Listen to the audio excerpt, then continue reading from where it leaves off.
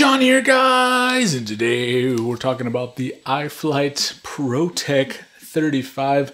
This is not the amateur tech, this is the Protek. This is the latest, can you even call it a cinewhoop with all of the original design features that iflight has included? They're really stepping up the game.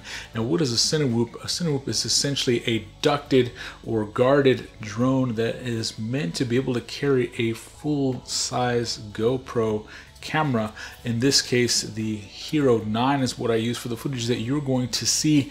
And does this make enough original component selections that really differs from the standard design philosophy? And do those inclusions make it a better experience? Now, the ways that they differ from the traditional cinewhoop formula is that they are using guards, not ducks. It is a plastic guard design. They've increased the size of the motor. Traditional cinewhoop motor size is about a 1507.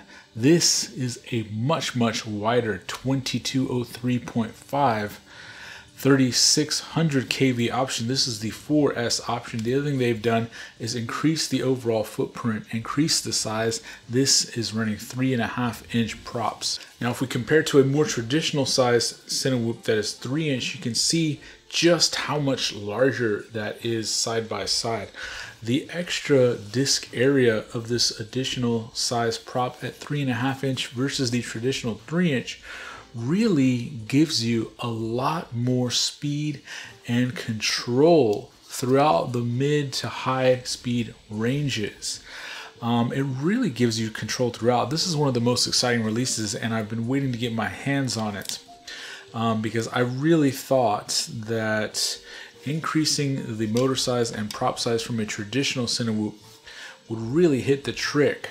Now, the reason why I'm comparing it to the FPV Cycle CineXplore is because this is actually pretty lightweight, and it also has a very large motor, 2203.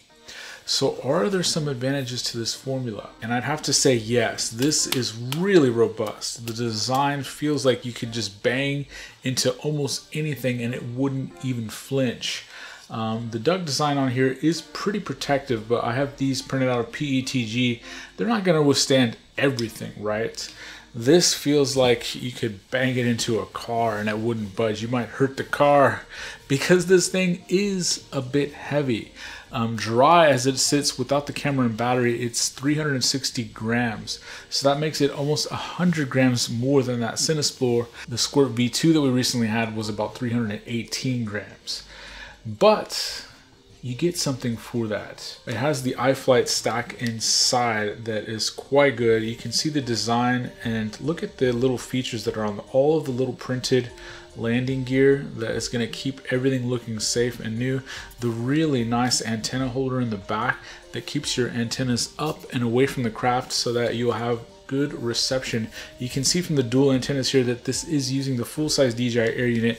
It has some integrated LEDs in the back, which are really nice for being able to follow this thing as it flies around the sky. Now, you're not really ever going to not know where this thing is, because one of the things that you do get by increasing the motor and prop size is this thing is loud. Now, all cinewhoops are quite loud, but this thing is louder. I mean, it was significantly louder than a 5-inch, than any other craft aside from maybe a beast class giant quad. Even people as I flew next to them at the night spot were commenting that it was so loud they couldn't even hold a conversation as I flew by. It was that loud. What do you think of this cinewhoop? It's kind of loud. It's really loud. It sounds like it's really struggling in the air. Is it louder than a 5-inch? Well, not when I fly 5-inch calmly, hovering, it's definitely much more quiet than your quad. Yeah. You know. If I full throttle freedom spec, it will be full throttle freedom spec. It will be much more quiet than your quad hovering. Yeah. I mean, because I could hear it way over there, and I was just going slow. When you went right next to us, we couldn't talk because we cannot hear each other. That was true. That's true. Yeah, that's true. You know, it's so loud. we had to quiet down because of the All blower. right, let's go into the review. While I really like the extra control of this thing, the extra noise is a little bit annoying. Then again though, any cinewhoop is going to be loud, so it's not like you're going to want to fly any of the other varieties close to anybody without them noticing. Like, people are going to hear this. This one though, I felt like even people across the street, if I was doing a test hover, were really gonna notice it. I mean, it's just like almost a factor of twice as loud as your regular cinewhoop, almost twice as loud as a 5-inch. But that's really not the biggest deal. They've done such a great job with this frame. Another nice little inclusion is you can very easily access your USB port on the bottom. A lot of these cinewhoops make it impossible to access your USB ports, so that it's very hard to change anything with tuning. And that's something that you really need for this class of craft, because unlike some of your average freestyle quads, having this as smooth as possible really is an important feature. This is the 4S version, and the top plate is quite large. That means that you can easily fit a full-size 4S battery on. I flew with a 1300 4S pack, and I got about 3.5 minutes of, cruising cinematic flight. If you wanted a little bit of extra flight time, you could run a 1550. It would handle it just fine with the amount of power. I don't know if this would be what I would select to fly indoors, because it is larger, it is heavier, it is louder. The control that you get with this thing is really, once you get above 10 to 15 to 20 miles an hour. When you're going like walking speeds, the control isn't as apparent. Now, it is still quite good compared to like your traditional cinewhoop a few years ago, but after flying all of these recently, the very low speeds, it doesn't have the max control. But what's interesting is, this is the iflight C85 I did the other day, the 2-inch. This does have that super fine control at very low speeds. The amount of control this thing had was like on par with an Emax Tiny Hawk indoors. It was so controllable.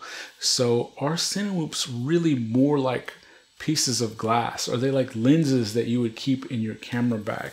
Is this your wide angle lids that you would keep for going in small spaces?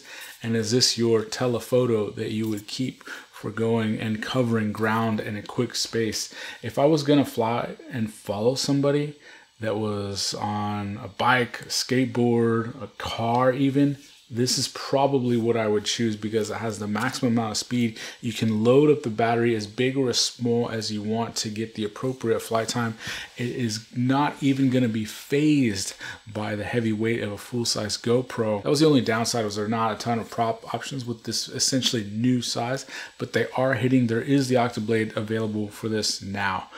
I think for a lot of people, if you don't want to build your own, if you want to get up in the air, if you want to have something that you don't ever really need to fly indoors, and make no mistake guys, if I was going to fly something indoors, I might just walk around with the camera I'm shooting on now, full-size, full-frame camera on a gimbal walking.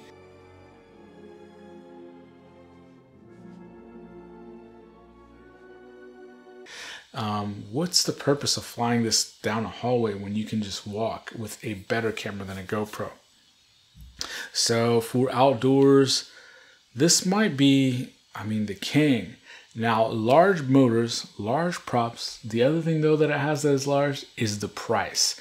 This is well over $400. I think it's like $450, especially with the Crossfire. The mount for Crossfire really is quite nice, but that makes it a little bit pricier than a lot of these other options. A lot of the other ones are closer to the $300 range. Of course, if you're going to build your own, you're looking at spending $350 to $400 anyway. So you essentially spend 50 to 60 bucks for this formula, but you get a lot more for your money. You get the larger motors, you get the more versatile part combo, you get the ultra protective thing. Now, because these are guards and not ducts, you don't have the washout problems that you would have on a traditional tall ducted cinewhoop. So you can almost do like a freestyle quad with this. You could do a power loop. You could do a lot of moves that you can't do on a traditional cinewhoop. Is it going to feel heavy? Yes. It's still going to feel a little overweight. So like I would not mistakenly say that this is a freestyle quad, but you could in a pinch do some quick dives. If you were following somebody, you could do a split S no problem if you wanted to be able to follow somebody in a really cool manner. So iflight is really redefining the cinewhoop category. They've went with different options from the traditional, your small one, your large one, and between the two, that covers both ranges. You know, there's a lot of photography professionals that really subscribe to that idea. I want an ultra wide lens, and then I want a zoom that is going to go cover me from medium to long range. And by having those two pieces of glass in my kit first, that really covers all of your bases. And you could essentially do the same thing by getting these two iflight pieces of kit. So really good job. I like that you're innovating. I like that in the cinewhoop category, they're not just putting out new versions of the same old formula. They're trying to innovate smaller, larger, tougher, without the sacrifice of a duct. This guard really gives you a lot of confidence because it can bump against something, but it doesn't sacrifice that flight feel. What do you think in the comments, guys? What are you cinewhooping? Stay tuned because I'm gonna have a cinewhoop shootout comparing all of these along with the Square 2, the Cinespore that we just saw, and this sucker right here, the open source race whoop project that I printed some nylon ducks for. Stay tuned. Thanks, guys.